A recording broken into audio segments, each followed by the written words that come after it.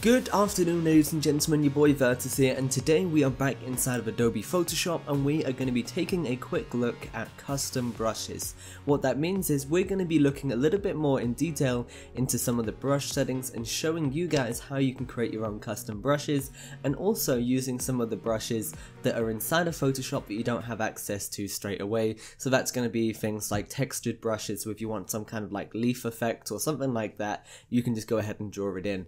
Quick example of that would be something like this little brush that I've got here. Underneath it you can see I've got this circular pattern and that kind of thing. You can create stuff like that, but anyway, without further ado, let's go ahead and get into it. So I'm going to start off by taking a look at some of the windows that we actually have for working with brushes. Now by default you're not going to have all the complex brush windows stuff open, so I'm going to show you how to get that.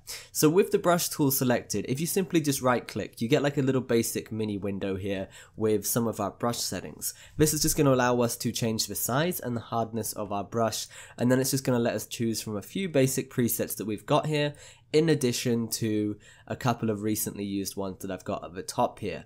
Now if we actually go all the way up to window and then select brush, so we go to brushes, wherever that is, I can't see it at the minute. So brush, it's going to open up this window on the right hand side, and what this is going to do is it's going to give us access to a whole bunch of extra settings that we can play around with, and it also gives us a few more presets. Now bear in mind that we can actually add additional brushes into here, which we'll be going over in a moment, but what I wanted to do quickly is show you how to take one of the existing brushes here, for example this one, and then we can then change it with a bunch of other settings. So first things first, you've got your size, which is pretty straightforward.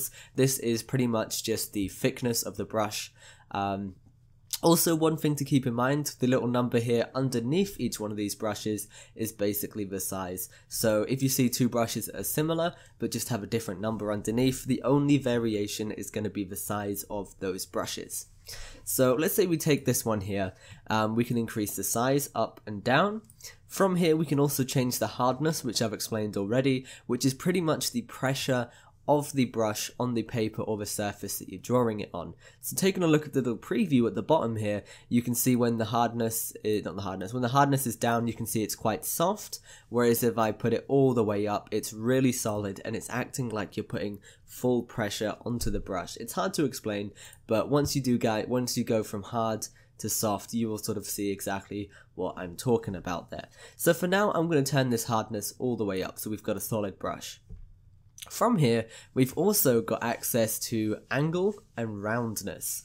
Now, what this is going to do is it's going to allow us to further change things. So let's go ahead and take a look at the roundness. So with the roundness, we can change this either in two ways. We can do it all from here or here. So we can make it quite thin if we wanted to and less round.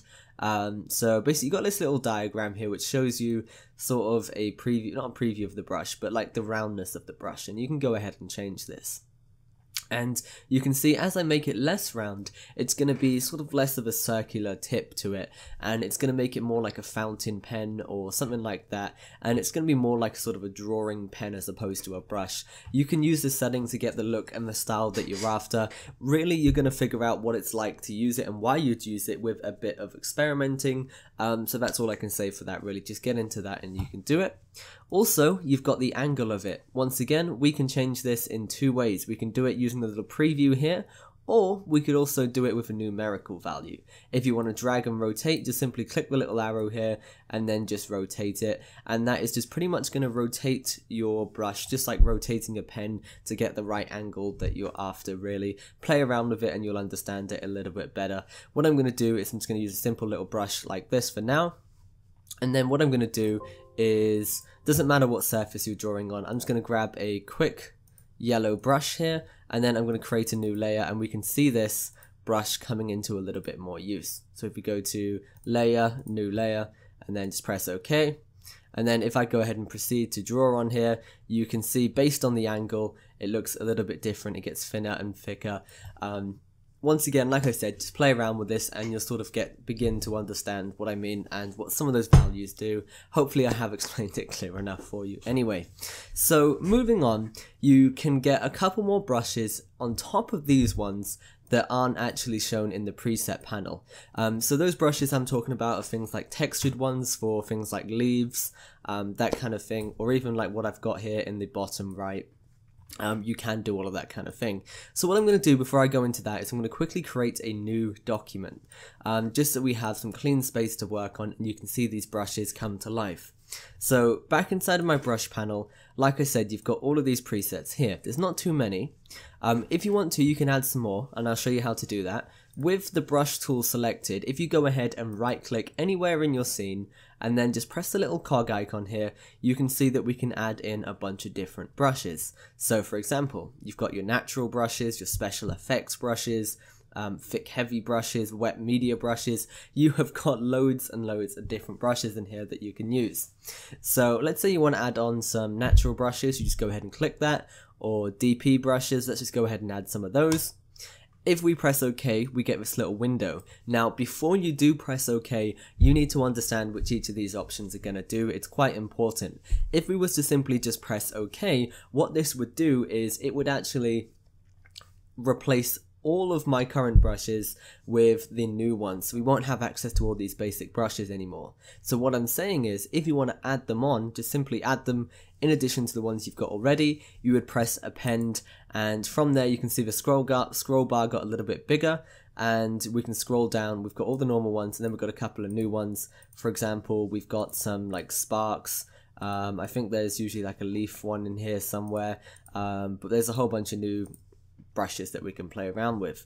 We can then go and add a couple more in there. So if we right click, go into here and then add some natural brushes, press append again, and it will add it on, and we get these really natural effects, which is quite nice. And using these is simple as just simply clicking them. You got the little preview here so you can see what it looks like. So let's say I go with this little spark one here. I can then draw it in and it looks just like that, just like a little spark, and it's quite nice. So what I'm going to do is I'm going to quickly change the color here, and I'm going to change this to a blue and make it look a bit more like a spark. Now I think this is a bit too thick, so all I would simply do is just change a few things. So if you wanted to, you could change the roundness to rotate them a little bit. You could change the angle if you wanted to. It's entirely up to you. You can change the spacing to make it look like a big zoom sort of effect when you're painting it on. Or you could even increase the spacing so it's a little bit more further apart, little blotches like that. There's loads of things that you can do with these guys. Just go ahead and play around with them. There's loads of different effects. I'm pretty sure you can also download some other brushes on the internet and install them into Photoshop for yourself to use, but that is going to be entirely for another video. So that's pretty much where I'm going to end off the video for now. I hope you have enjoyed using custom brushes. You can have loads of fun with these. You don't have to limit yourself to sparks. You've got things like flames, leaves, all kinds of different effects. Just play around with them and I can promise you'll have a whole load of fun. Once again guys, thanks for watching, stay awesome, keep creating, your boy Virtus signing out.